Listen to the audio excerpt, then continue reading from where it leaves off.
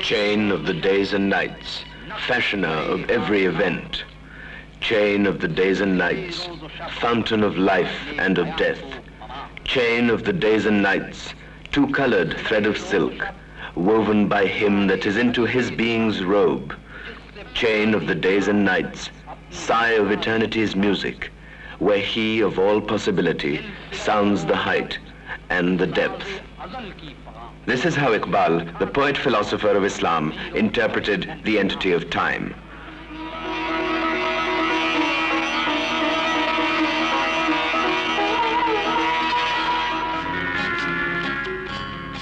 There was a time when the dynamic message of Islam spread from the shores of the Atlantic to the borders of China. For about a millennium, Muslims were the dominant power in the old world. They freed humanity from the shackles of slavery and exploitation. They revived the Greek philosophy, opened new avenues of knowledge, and ignited the torch of learning in the utter darkness of the Middle Ages.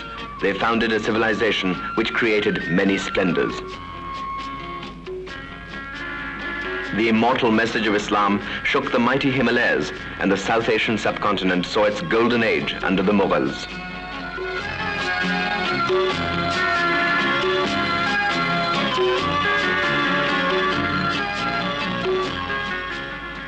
The world was aglow with the blessings of Islam. The times changed, and the Muslim power began to wane. In South Asia, two of its last defenders fell in 1757. One of them was the Nawab of Bengal, Siraj-ud-Dawla, and the other was the ruler of Mysore, Tipu Sultan, whose love for freedom has now become a legend.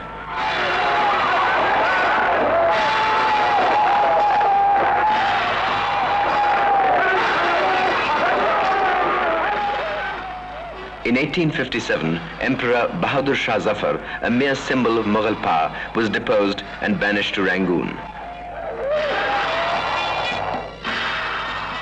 The great Mughal Empire came to an end. The age of enlightenment in the West had brought darkness to the East.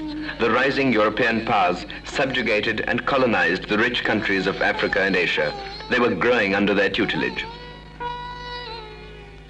South Asia was being crushed under the white man's burden when a man was born who was to become immortal as an apostle of freedom and as a poet whose exquisite verse is a clarion call to action.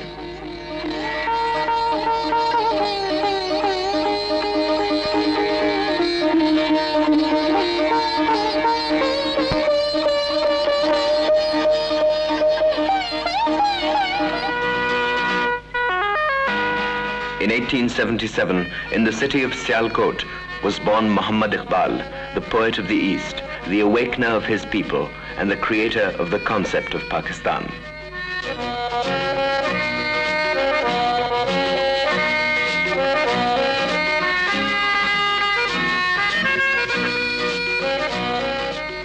His father, Sheikh Nur Muhammad, and mother, Imam Bibi, were pious and God-fearing.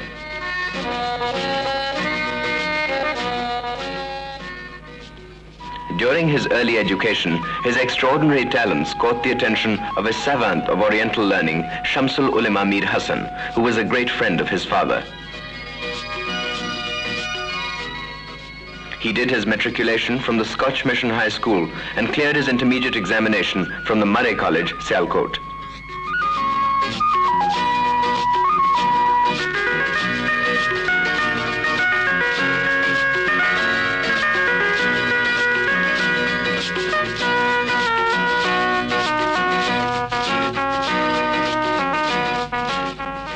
Lahore, the provincial capital of Punjab, was a great educational center.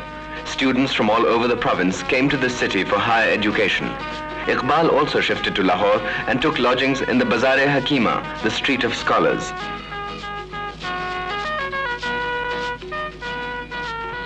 For centuries, Lahore has been a great center of Islamic culture and civilization. It was in this city that Iqbal bloomed as a poet and saw the dream of an Islamic renaissance. The superb artistry of Lahore's historical monuments bear witness to the achievements of the Islamic civilization in this part of the world. Iqbal took admission in the Government College Lahore, from where he graduated in 1897, and a couple of years later received his master's degree in philosophy from the Punjab University.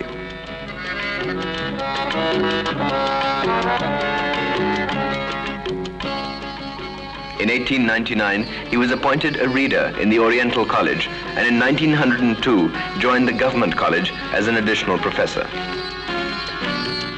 Recognition came to him early as a poet of great consequence. Recital of his poems was a regular feature of the annual sessions of the Anjuman-e-Himayat-e-Islam, a socio-educational organization for the uplift of the Muslims. As advised by Sir Thomas Arnold, whose pupil he had been, Iqbal sailed for England in 1905 for higher studies.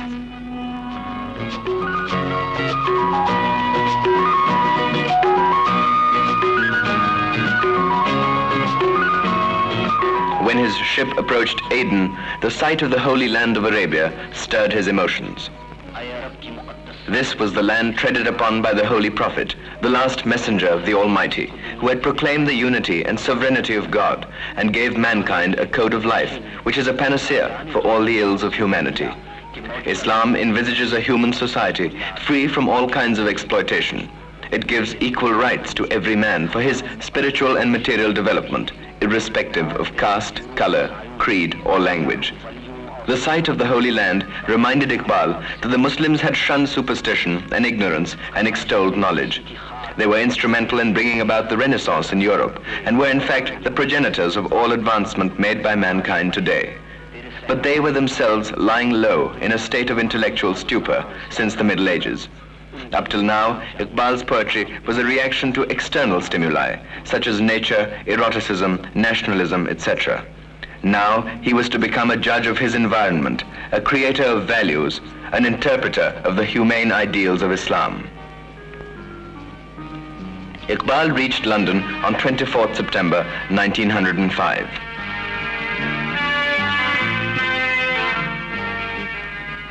London at that time epitomized the achievements of the Western civilization.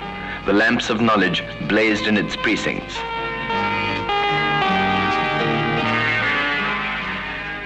Iqbal took admission in the Trinity College, Cambridge, where he found in Professor MacTaggart a great teacher of philosophy who influenced him considerably. He was awarded a degree in philosophy from Cambridge and was called to the bar from the Lincoln's Inn.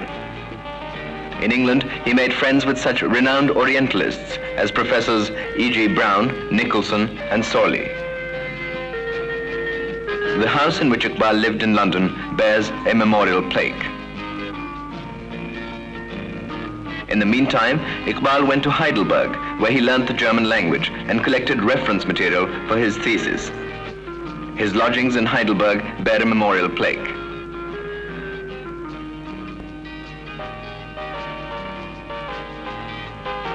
And this is the road which has been named after him. The University of Munich awarded him a doctorate for his thesis on the development of metaphysical thought in Persia.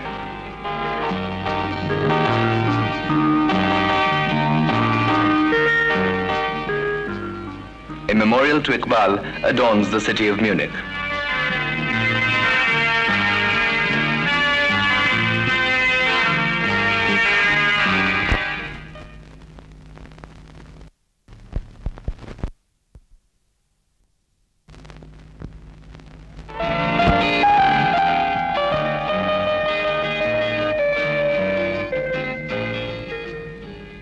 In November 1907, Iqbal returned to London and for 6 months, in the absence of Professor Arnold, taught Arabic in the London University.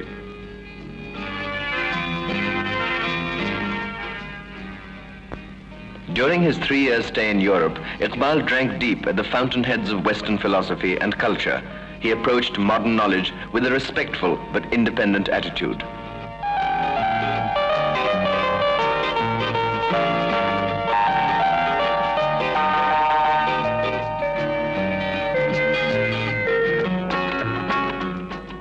The dazzling exterior of Western civilization could not hide from him its inherent contradictions and duplicity. Steeped in gross materialism, this civilization denied all spiritual values. It preached man's equality and sucked men's blood.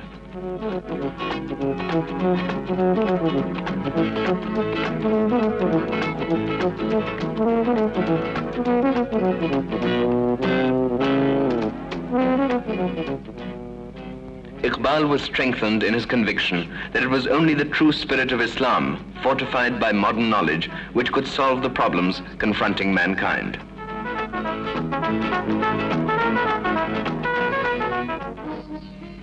In September 1908, Iqbal returned from Europe and started legal practice in Lahore. He also got a job as part-time professor of philosophy in the government college, but soon resigned, for government service deprived him of expressing his ideas freely.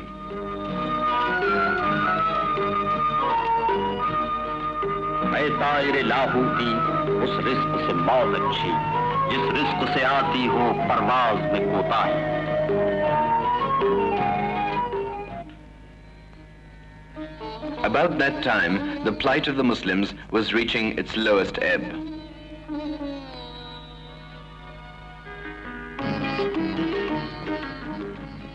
Iqbal saw the ascending power of Western imperialism and the onslaughts it was making against the Muslim world.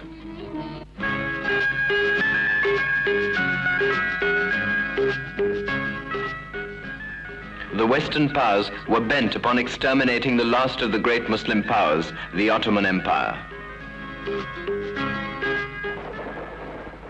Italy's attack on Tripoli had enraged the Muslims everywhere.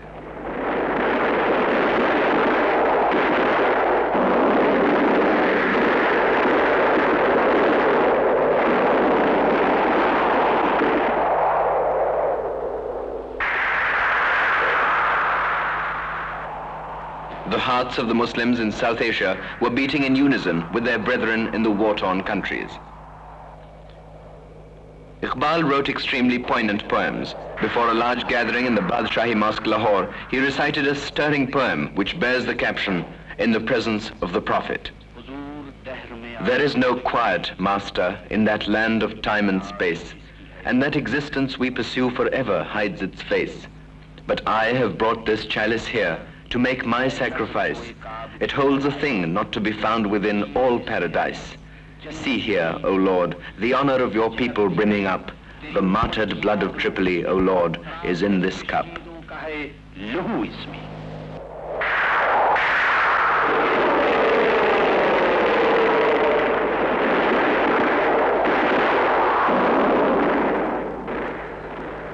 The First World War brought the Muslim world to its lowest ebb. Syria, Lebanon, Iraq, Transjordan all became mandatory territories of the Western powers. Egypt was throttled. The Ottoman Empire, once the greatest power on earth, had disintegrated and was vanquished. Iqbal was fully aware of the plight of Asia and clearly foresaw the dangers lurking ahead for the world of Islam. Now Asia's ancient begging cloak is torn to shreds. The young put on new glutted states, rich finery. The fires that Nimrod lit for Abraham now glare. Once more a new tyrant frowns, a new ordeal prepares. As if it was not enough, a new problem raised its ugly head.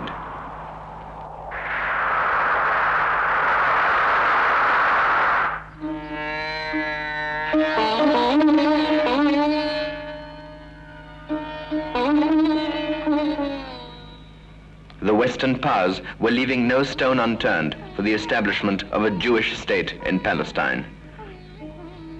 Muslims throughout the world were alarmed. Iqbal wrote in a letter, "Presently, the Palestinian problem is foremost in the minds of the Muslims. Personally, I am ready to court arrest on this issue, for it may affect both Islam and South Asia."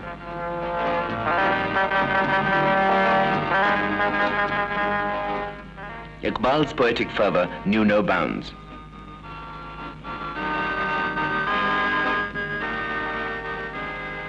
He wrote poem after poem to arouse the suffering humanity.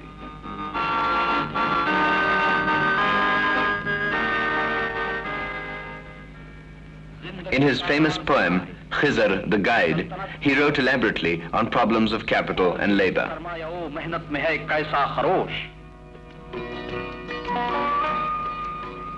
Iqbal's poetry is a call to action. Of life, he said, but ask its inmost truth of that mountain hewer's soul, his stream of milk, his sharp axe, his bitter rock is life.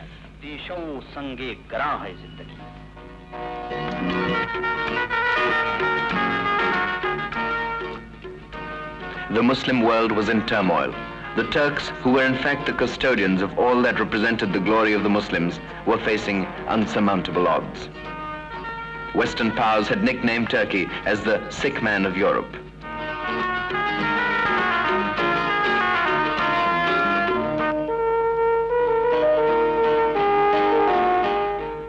हो गई रुस्वा जमाने में कुलाहे लाल रंग, जो सरापा नाज थे हैं आज मजबूरे नियाज।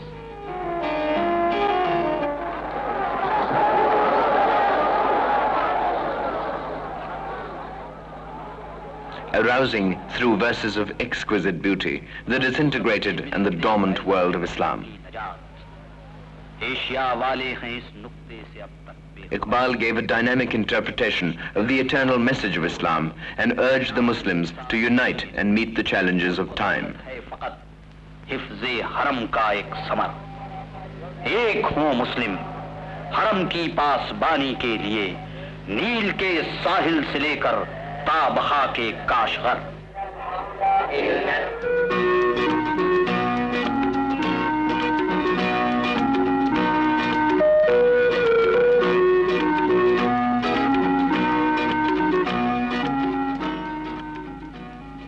Iqbal's great love of liberty for all people and his urge for the emancipation of all mankind drove him out of the folds of narrow nationalism. He totally rejected the Western cult of nationalism, which was the creed of the Indian National Congress. He claimed that Islam was the basis of nationhood for the Muslims of India. ये बुत के तराशी नए तहजीब नवी है, गारत गरे काशा नए दीने नबवी है, बाजू तेरा तौहीद की कुव्वत से कवी है, इस्लाम तेरा देश है, तू मुस्तफवी है, नज़ारे देरी न जमाने को दिखा दे, ऐ मुस्तफवी खाक में इस बुत को मिला दे।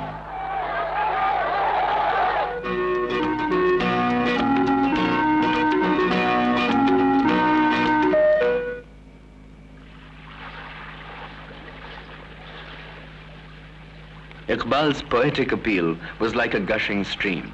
He ruled out all forms of national chauvinism, imperialist domination, racial discrimination, social and economic exploitation, and personal aggrandizement, since all of them debase human personality. He urged the people to fortify the ego so that the due respect and dignity of man is irrevocably restored.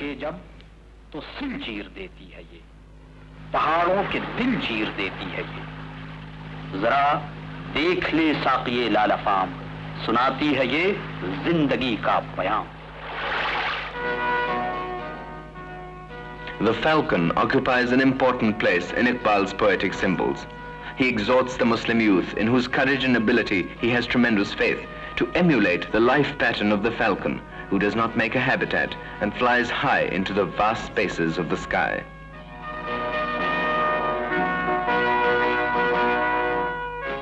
Himself a profound philosopher, Iqbal's approach to philosophy was analytical and critical.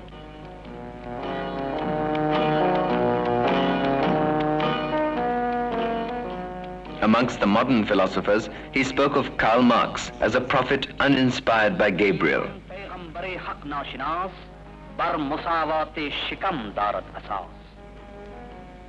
He criticized Hegel for his shallow idealism.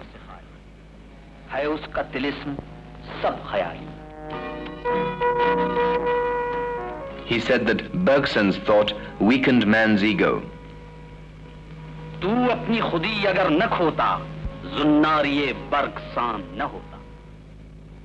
His poem, Lenin in the Presence of God, is an indictment against the West's worship of gold.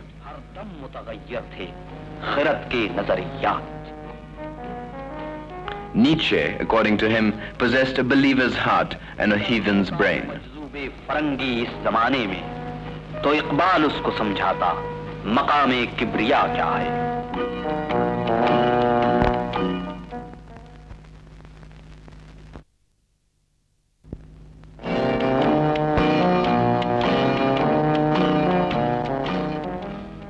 Iqbal wrote poetry in both Urdu and Persian languages. He was a devotee of the great Persian mystic poet Rumi, whose verse, in his view, was in consonance with the teachings of the Holy Quran. The tomb of Rumi in the city of Konya is a shrine which attracts Sufi pilgrims from all over the world.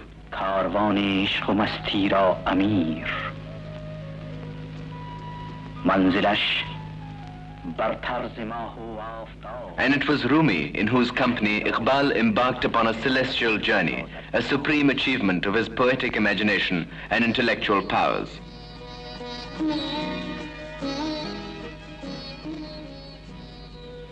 Iqbal's Javed Nama, the Book of Eternity, is a long dramatic poem in Persian which narrates the poet's spiritual journey to the heavens with Rumi as his guide.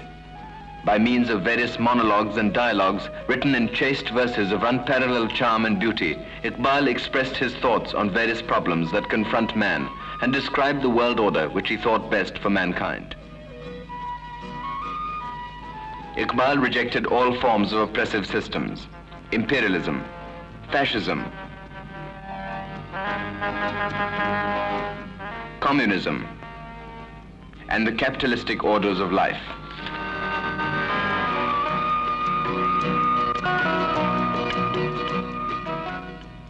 As for communism and capitalism, he likened them to two millstones grinding man in between like glass.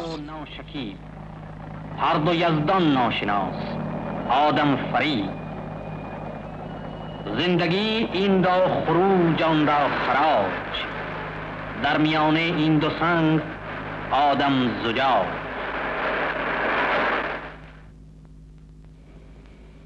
Iqbal laid great emphasis on Islamic social justice.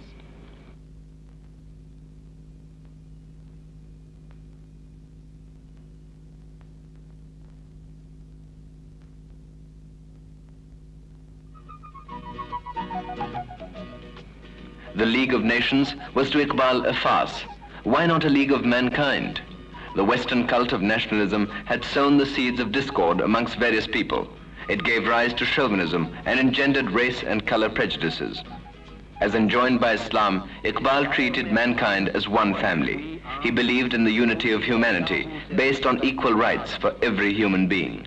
तफरीक़ मिलल हिकमत अफरंग का मकसूद इस्लाम का मकसद है फकत मिल्लत आदम. मक्के ने दिया खाक जनेवा को ये पैगाम जमयीयत अक़वाम कि जमयीयत आदम. In his later years, Iqbal yearned for a comrade who could lead the Muslims of the South Asian subcontinent to their destiny as visualized by him.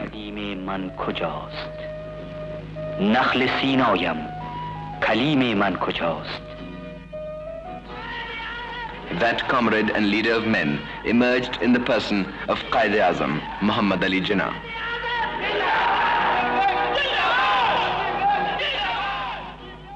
Iqbal's message was universal and dynamic. His first addressees were the Muslims because Muslim society germinated the seeds of internationalism. Such a society, fully developed in accordance with the revivified tenets and values of Islam and fortified by the achievements of modern knowledge, could become a nucleus for the ultimate unity of mankind. This idea was foremost in Iqbal's mind when, presiding over the Allahabad session of the Muslim League in 1930, he demanded a separate homeland for the Muslims of India.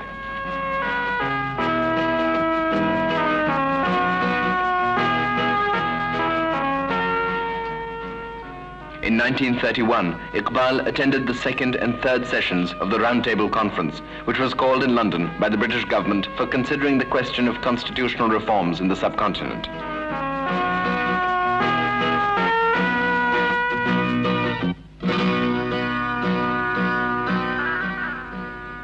Spain, where the Muslim civilization flourished for 700 years and became instrumental in initiating the Age of Enlightenment in Europe.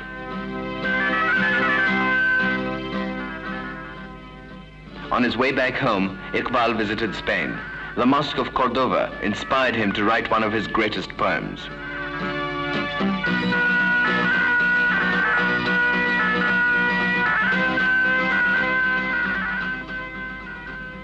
After the fall of the Muslim power in Spain, Iqbal was the first Muslim to offer prayers in this mosque.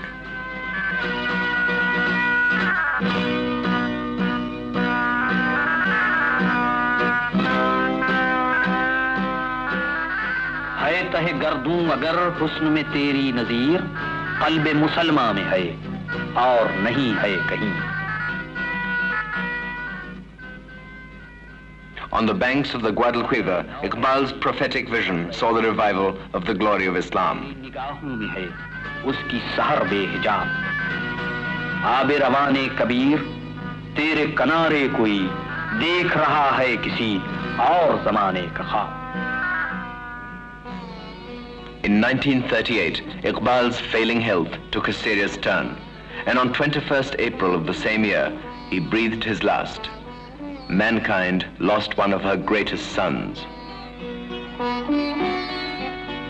सुरूदे रफ्ताबाज आयत किनायत, नसीमे अज हिजाज आयत किनायत, सरामद रोजगारे ई फकीरे, दिगर दानाए राज आयत किनायत.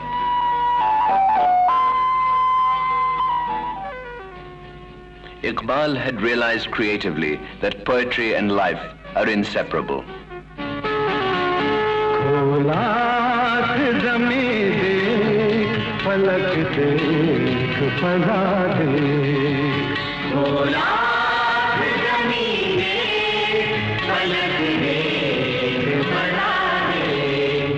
मशरिक़ से उभरते हुए सूरज को जरा दे, मशरिक़ से उभरते हुए सूरज को जरा दे. With the establishment of Pakistan, his dream of a separate homeland for the Indian Muslims was realized.